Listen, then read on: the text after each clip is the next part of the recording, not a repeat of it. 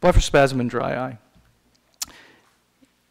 You know, the whole reason you guys are here is because you want to understand as much as you can about your disorder and what's the future, what's the current, and why you're getting the treatments that you're getting.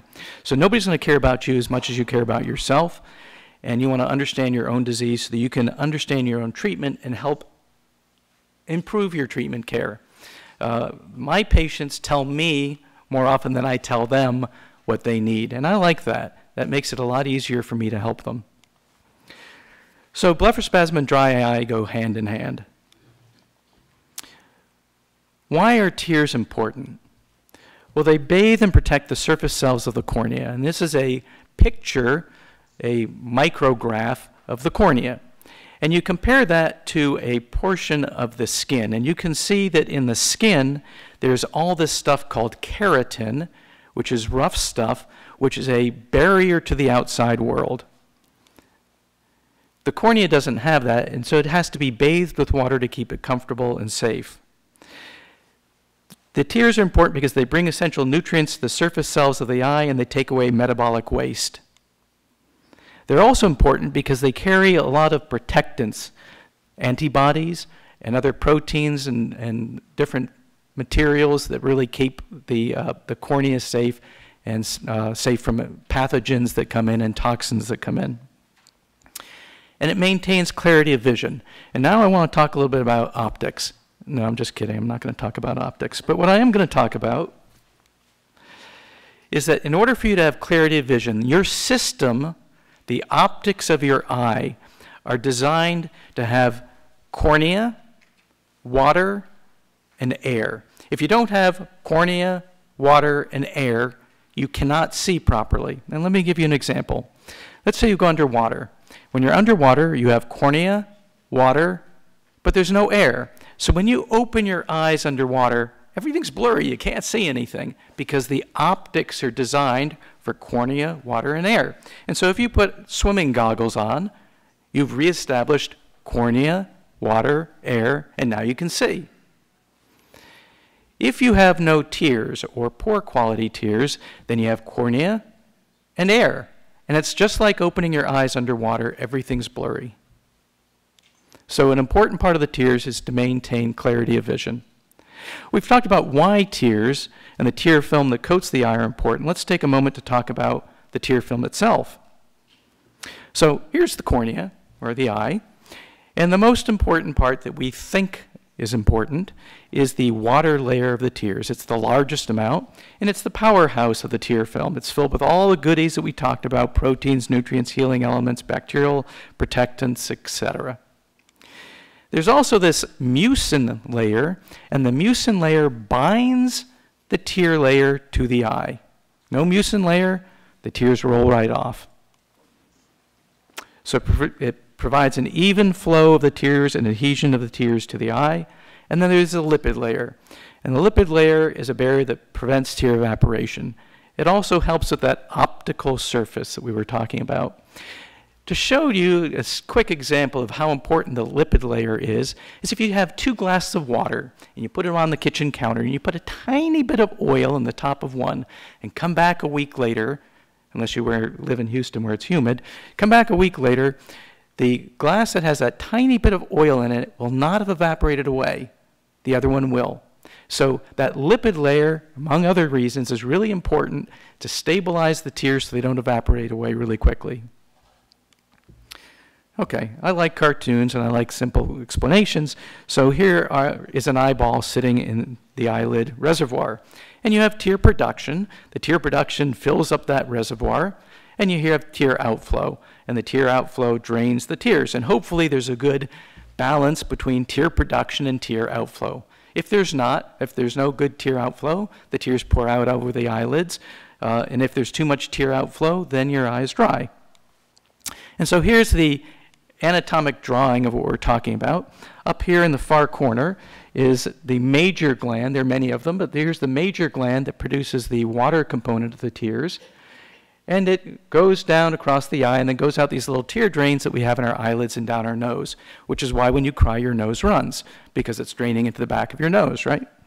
So that's the system. If you have too little production or too rapid outflow, you got a dry eye. That's pretty obvious, right? In most people who have a dry eye, they have a compensatory mechanism. The eye perceives irritation, and it makes a huge flow of other tears to wash the irritant out of the eye. I'm interested in the fact that blepharospasm patients don't seem to have that compensatory mechanism. I see very few blepharospasm patients that come in saying that their eye is chronically watering. They come in with a dry eye without that compensatory mechanism, and I don't really understand why that happens. So who's at risk for a tear film problem? Well, most of us are. It increases with environmental pollutants and irritants, decreasing androgen and estrogen ratios, and that happens to all of us. Men and women both make androgens, and as we get more mature, our androgens fall. Tear gland demise over time. That means that inflammation and scarring of the eyelid margin will make you have a problem with the oil glands, and the oil glands, as I said, are really important for stabilizing the tears.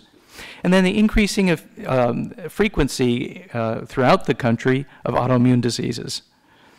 Most chemotherapy regimens destroy tear glands, and more than 30% of all of the medications that we are taking decrease tear production.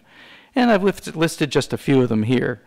So blood pressure medications, cholesterol modifying agents, anticholinergics, antidepressants, things that stabilize your heart rhythms, Parkinson's disease agents, antihistamines, and many, many others.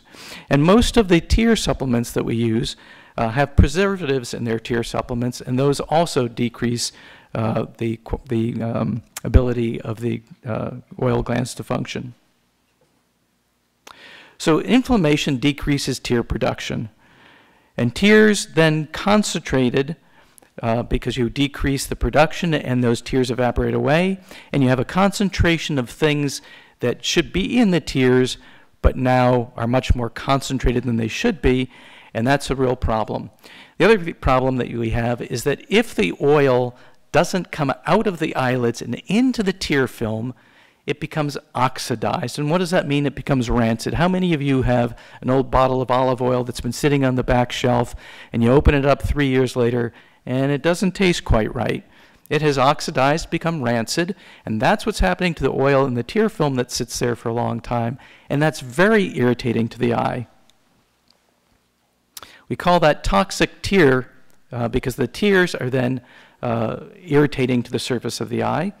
And the management for toxic tear is to increase supplementation, so you dilute out the bad tears, and then provide a tear supplement. Now, I want to explain to you that what you irrigate the eye out with is not the same as a tear supplement.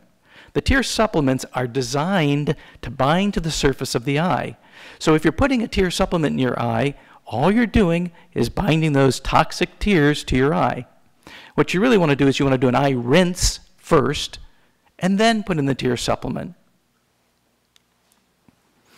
So you want to be very careful. One of the things that people do is they say, let's close up the tear drain so that the few tears that you make now stay more on the eye. You want to be careful about that. You want to make sure that you've managed the possibility of toxic tear syndrome first. Otherwise, you'll only bind those evil tears more on your eye and create an even bigger problem.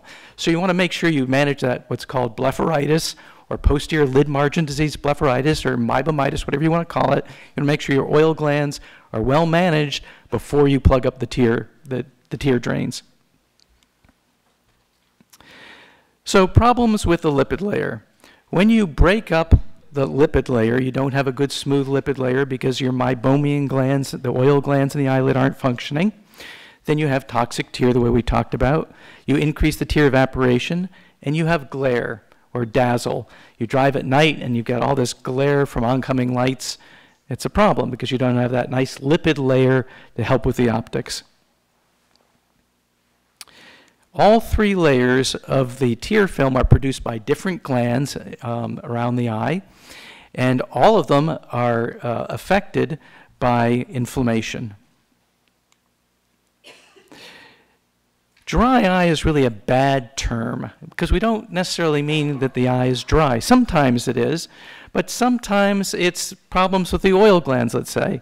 And so really dysfunctional tear syndromes is a better name. There can be too little tears, there can be unstable tears, and they can be toxic tears. And all of these things we jumble together and we call dry eye. So why do we blink?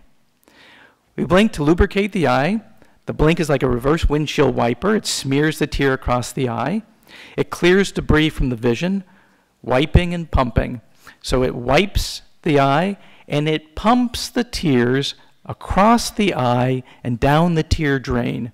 If you don't have a normal blink, you don't have a normal pump, and you don't have a normal movement of tears out of the eye. It activates the release of these glands in the eyelids so that you can get the oil and the water and the mucin components that is actively pumped into the tear film by the blink. So we've talked about tears. Now let's try to understand benign essential blepharospasm. And we had some conversation about this earlier already. Dry eye leads to blepharospasm. And so here is a normal eye, and here we have this irritant. I guess it's a screwdriver poking at the eye, and the eye blinks a few times, and when you take the screwdriver away, the eye stops blinking.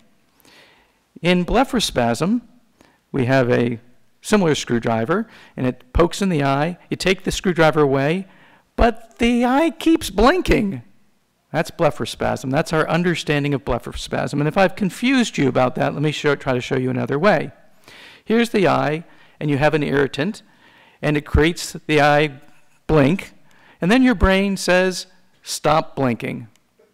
In blepharospasm, any irritant causes the eye to blink, and your brain is firing, and it says blink, blink, blink, blink, blink, and when the irritant goes away, there's no stop to the blink.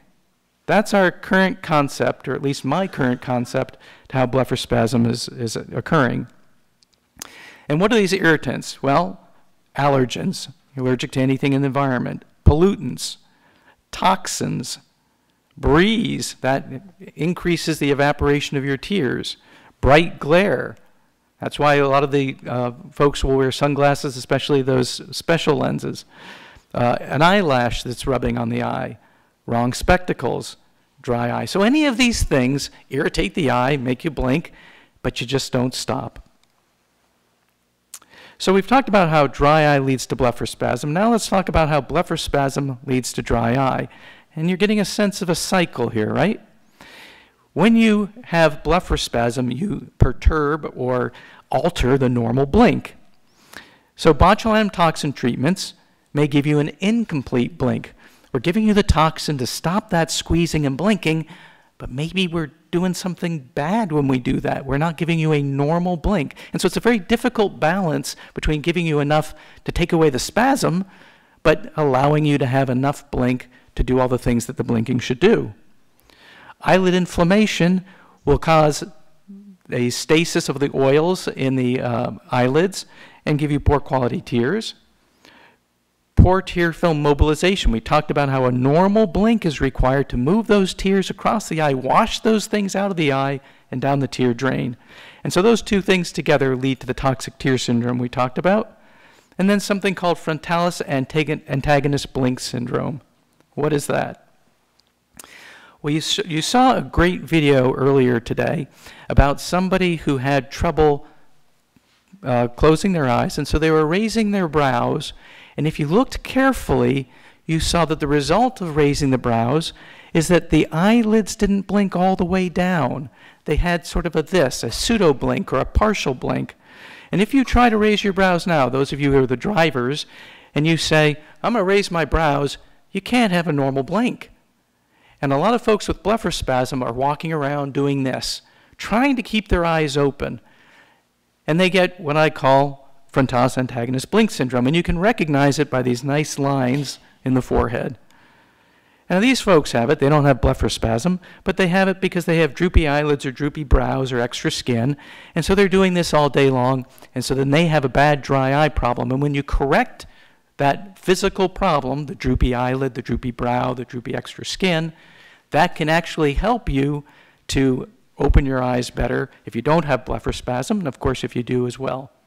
But what I tell a lot of folks with blepharospasm is don't fight to keep your eyes open. Either we should be able to help you do that by whatever means, medical, surgical, whatever.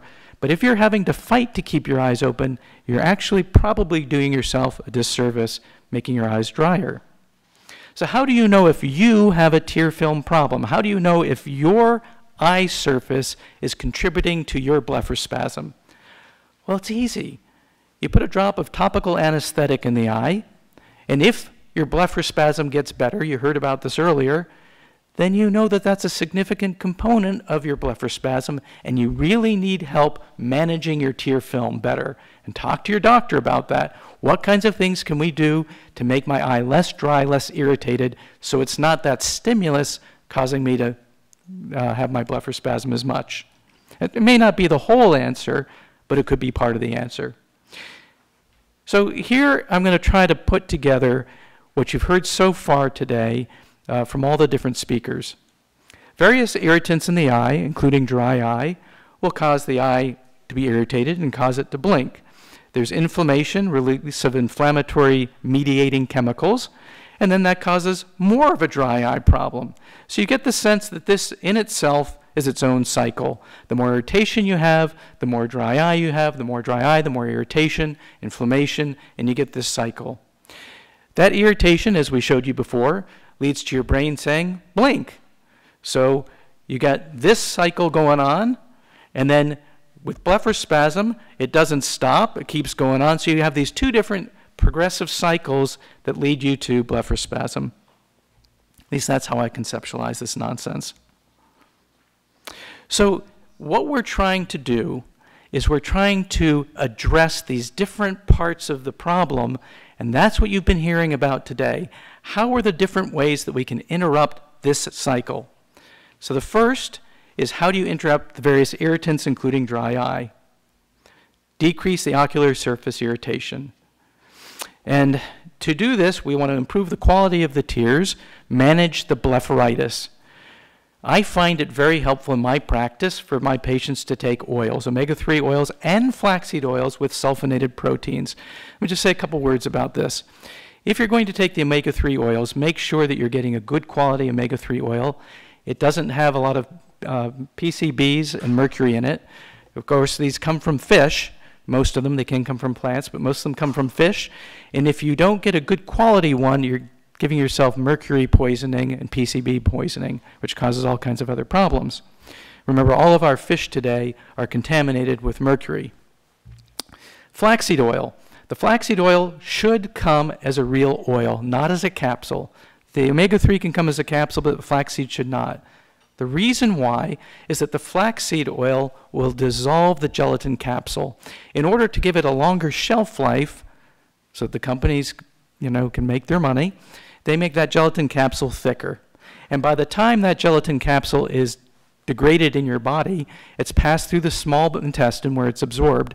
And so basically you're contributing to the waste, the lipids in the waste, and you're not really absorbing it. So you should be taking the real oil. To increase the absorption of both of these oils, you ought to be taking what's called a sulfonated protein. A sulfonated protein is a protein that has a special sulfonyl group on it. That's a chemical term. And here are the common proteins that have that. So egg, turkey, soy, peanut butter, fish. Egg by far has the best sulfonated proteins in it.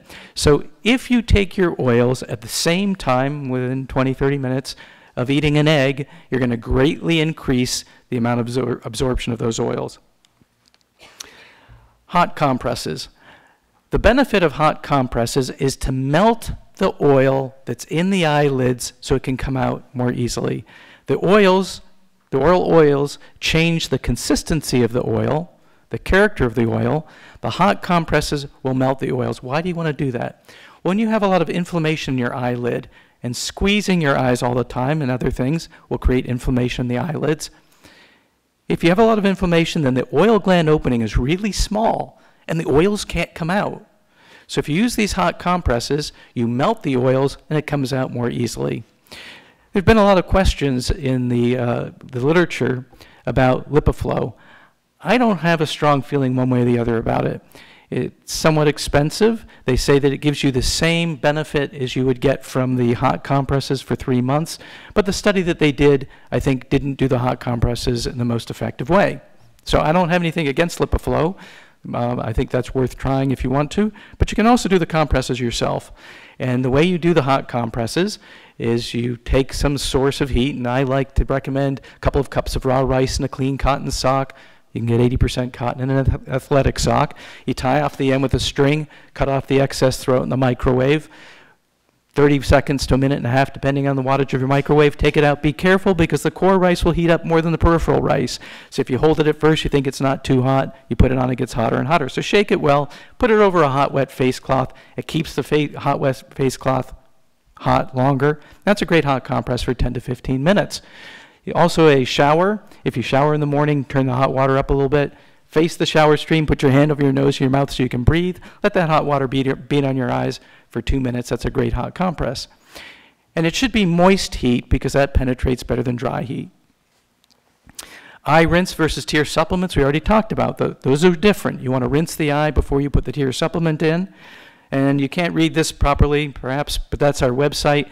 I have something on there called Mastering Tear Supplements. It's plasticeyesurgery.com, and I find that to be a very helpful tool. If you're looking for tear supplements, it will tell you all about the ingredients in all the tear supplements, so you don't have to sit there and try to read the packages in the pharmacy. And there are different emollients or lubricating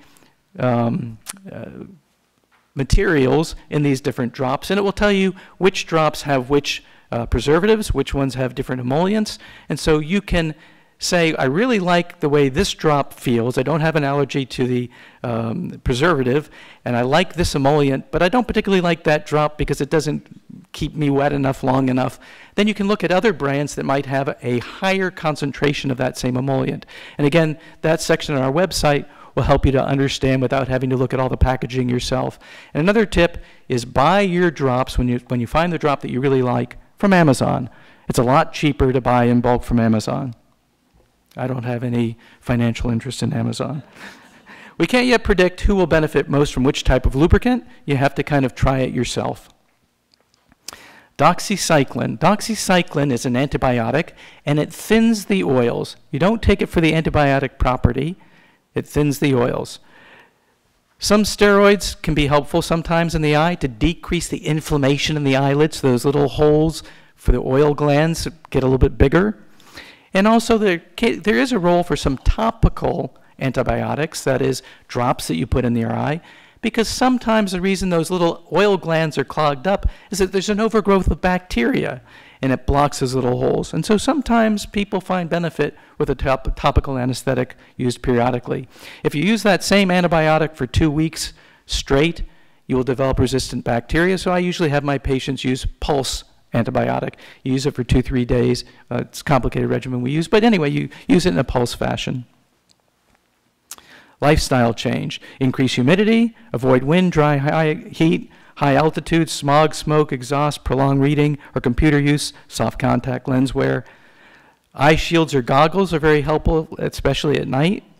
Tear conservation with punctal occlusion. We talked about putting those little plugs in the tear drains.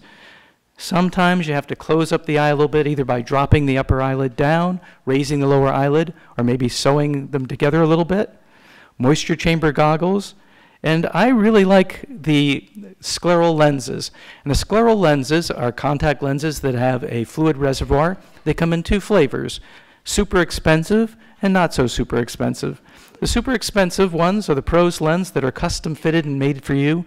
There are different centers that will measure your eye and then send this information to Boston. They lathe it there and send it back to you, and you have these custom-made lenses. They're very nice. They're $8,500 a piece, and typically there's about a $2,000 bill just to get the measurements. So those are fairly expensive, but you can get a pair of scleral lenses off the shelf for about $400. So if you can tolerate the ones that are off the shelf, I find those very helpful. And there's no question. If you can't tolerate the ones that are off the shelf, absolutely I would say think about the pros lens. What's the name of the off-the-shelf ones? So there are different brands, different lines, and you really have to find somebody who specializes. You guys probably have a contact lens clinic. At the University of Minnesota, we have 2 people who do the lens. So he was saying at the University of Minnesota, they do offer those scleral lenses that are off the shelf, and I think it's worth trying those first. So we've talked about interrupting the various irritants. Oh, I've jumped ahead of myself.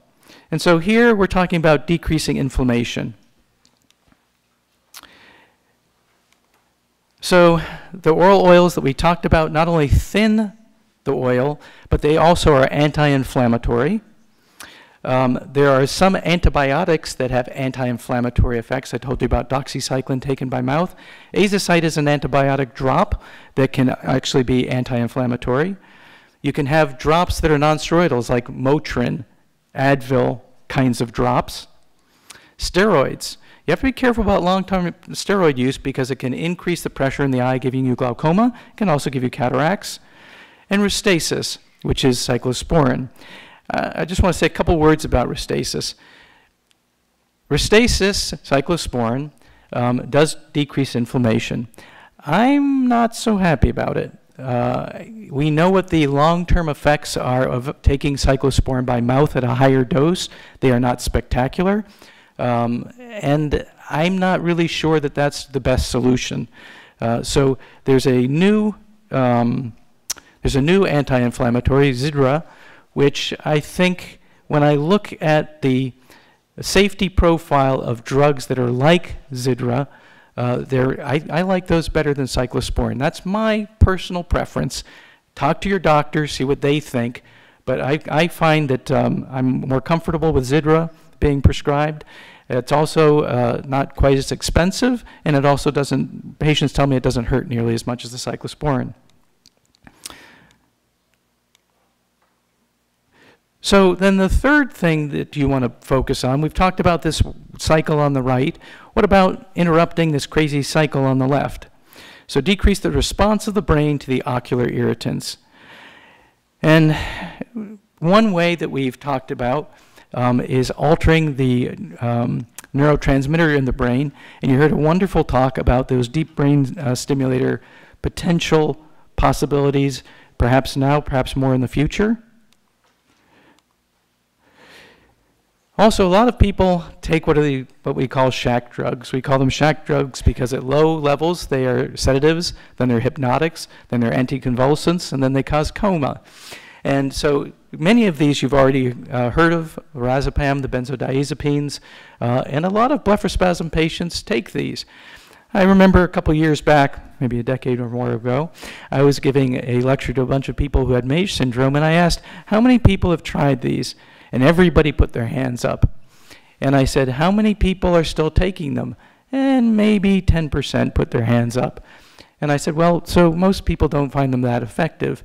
And one of the guys who was putting his hand up said, yeah, they don't really help the blepharospasm, but they help us not care as much about it. So behavioral training can help. And some of these are sensory tricks that we talked about before, but you'll find that head tilt and gaze position makes a difference. A lot of folks find that when they look up, their blepharospasm gets a lot worse. If they tip their chin up and look down, their blepharospasm is better. So you might find that particular behaviors that you do will elicit a different response in your brain. It's another medication that some people will take that can decrease the responsiveness of the brain. I'm not saying these things aren't good. I'm saying that these are some of the things that we're trying, and for some people it's very effective. I'm not finding that all blepharospasm patients respond the same way to the same treatments. Everybody's individual. And what that means to me is that this process is really multifactorial. There are multiple things that are causing the end result that looks the same. And for some people, one thing will interrupt that pattern, and for other people, it's a different thing.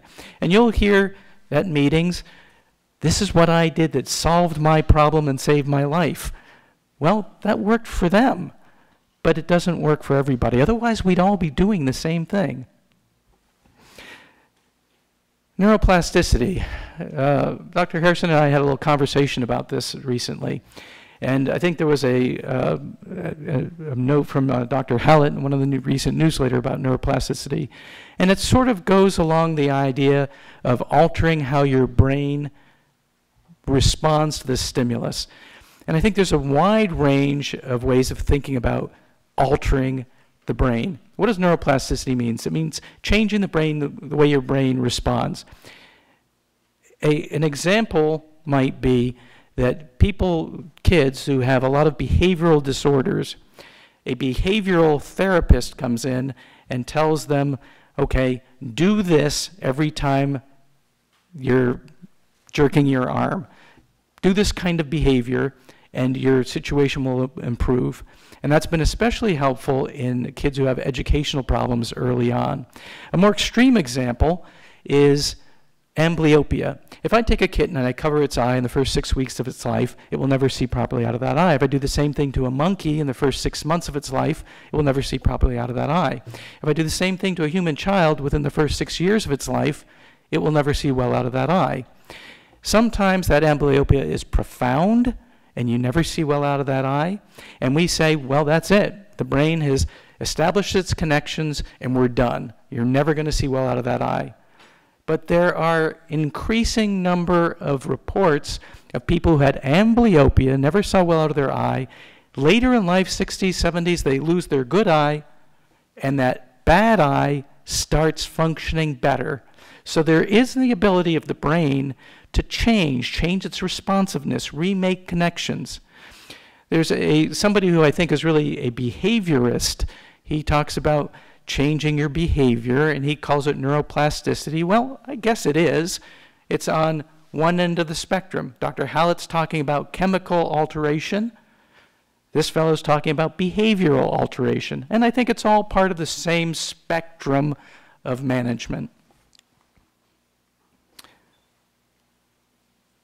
Okay, so the last thing that we're trying to change is decrease the ability of the body to respond to the brain's misdirection. Oh, and so what I mean by that is botulinum toxin or myectomy surgery. So we take away the ability of the eyelid to actually respond to the brain stimulation. So that sort of puts together the whole concept of all the things you're hearing today, and I hope that's helpful. So then we end up with this slide, and I tried to change it last night, but it was too much work, to change it so from greetings from Houston to greetings from Beaumont. Thank you for your attention.